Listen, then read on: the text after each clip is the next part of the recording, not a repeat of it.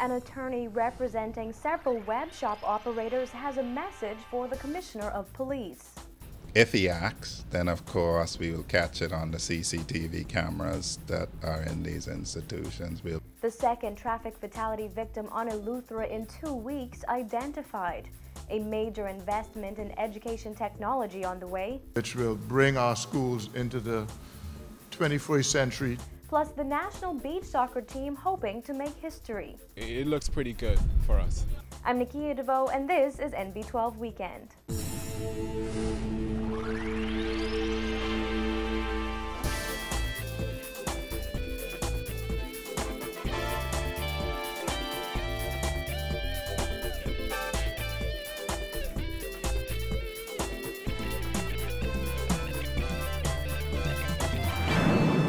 Everyone, thanks for joining us this Sunday for NB12 Weekend.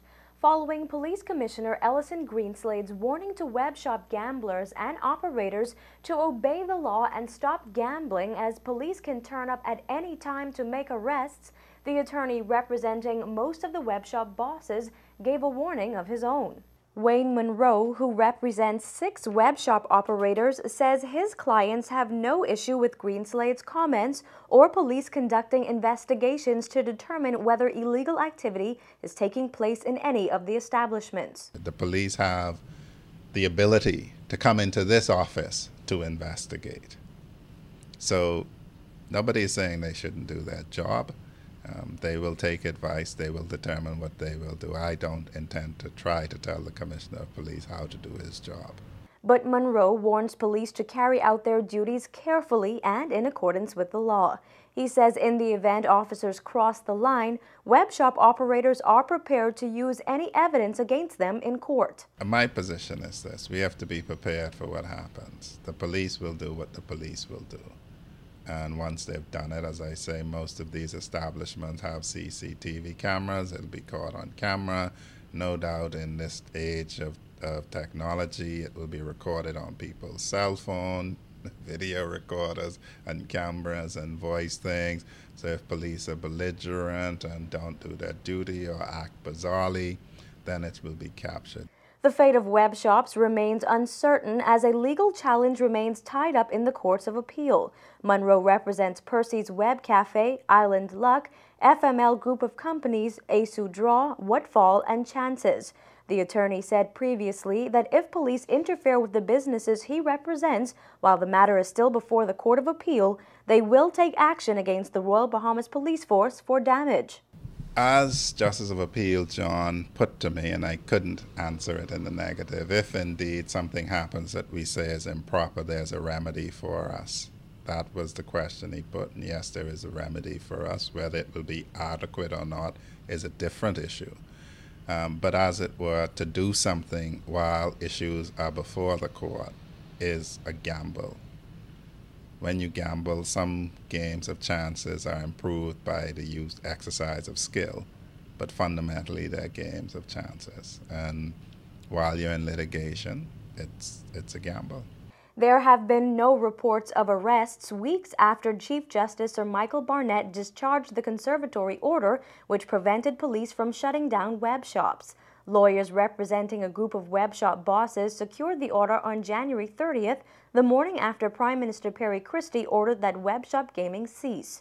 2 weeks ago, the Court of Appeal rejected an application to stay the ruling.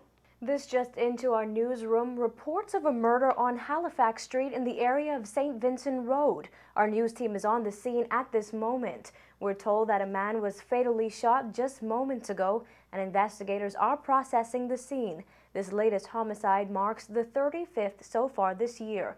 Tune into NB12 tomorrow night for full details on this shooting.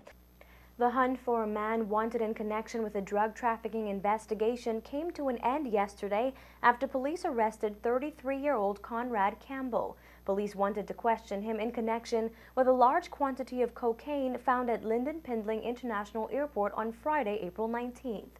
Former policewoman 27-year-old Tori Sweeting and her brother 33-year-old Delano Sweeting were charged for that incident last week. Police say they conspired to smuggle 3 pounds of cocaine worth $64,000 into Miami, Florida.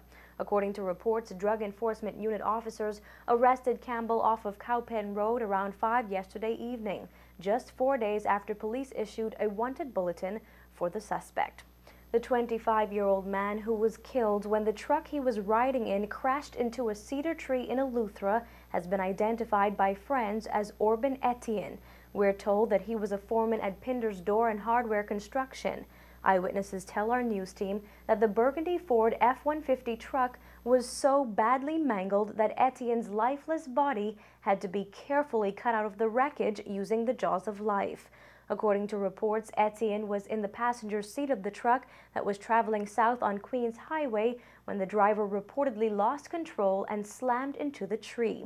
An eyewitness said the truck overtook another car at high speed before swerving out of control. Police say the accident happened around 6 p.m. The driver is currently being treated for serious injuries in hospital here in New Providence. He was airlifted shortly after the incident. Traffic police are on the island once again investigating this second tragic accident in 2 weeks. On Friday, April 19th, a 48-year-old man was killed instantly after his Chevy Lumina collided with a GM truck in Palmetto Point. Over in Exuma Thursday evening, 2 Canadians who owned a home on the island were struck by a vehicle and killed.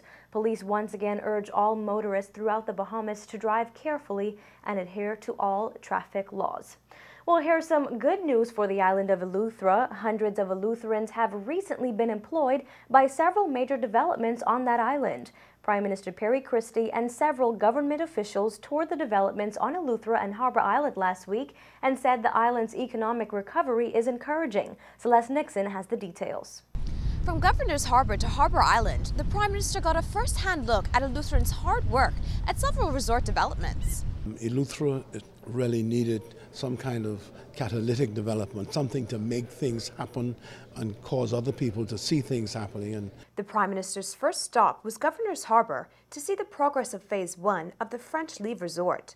The $11 million development currently employs 70 Bahamians. The project is only 25% complete, with workers currently doing underground installation for utilities. But the project manager, Jason Thompson, said once complete, the 5-star boutique will employ even more Bahamians. 16 hotel college. It's going to keep the Bahamian authenticity. And then it's also comprised of a commercial hotel area, which is going to have a reception area. Also, it's going to have a tiki pavilion, wedding pavilion. There's going to be an events lawn, a large commercial swimming pool, and then a restaurant and also a tiki bar and grill. And then ministers were off to Coco de Mamas to see the progress there. Last year, the resort announced a $15 million expansion and an increase in employees once the expansion is complete in January 2014. Next up was the Cove in the heart of Gregorytown, which opened just last month, creating more than 100 jobs. The resort also trains local employees. Owner Sidney Torres said business is booming. We have been sold out from the first day we opened. We had some weeks and weekends in between where we were at 50% occupancy, 60% occupancy. The Easter weekend we were sold out for the whole week. We have the end of April is really solid. We're about 85% sold out on 68 rooms. So to me it's a success. The delegation then hopped over to Harbour Island to check out the expansion of Dunmore Hotel. Manager Amar Stubbs said the resort maintains 75% occupancy. Project manager Tim Brayfogle said locals are working on 3 new residences at the resort.